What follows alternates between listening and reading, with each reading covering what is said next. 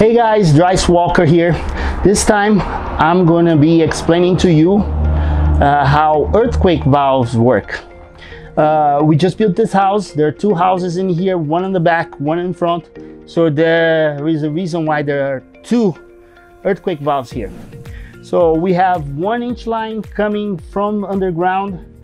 So we will have to have a 1 inch earthquake valve. So we have two of them in here. How do they work? It's simple. After an earthquake, there is a ball inside the valve that shuts the gas off for the house. So if any lines were broken on the inside, gas will not be leaking.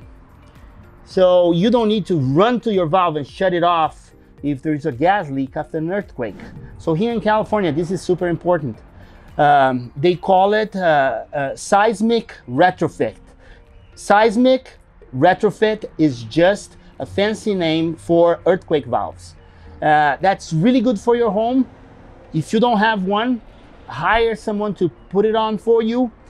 It's gonna cost you between $500 to $1,000 at the most, and it saves your home after an earthquake.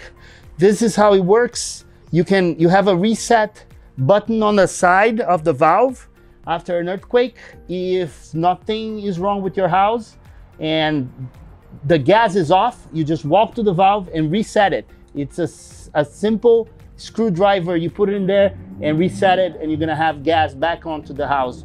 And if you feel that there is a line that's broken somewhere, that means that that valve actually saved your home. Inspectors came in here and made us replace the valve that we had in here because we had a 3/4 inch line coming in, so we had a 3/4 inch valve, and on this side a 1 inch line, so we had a 1 inch valve.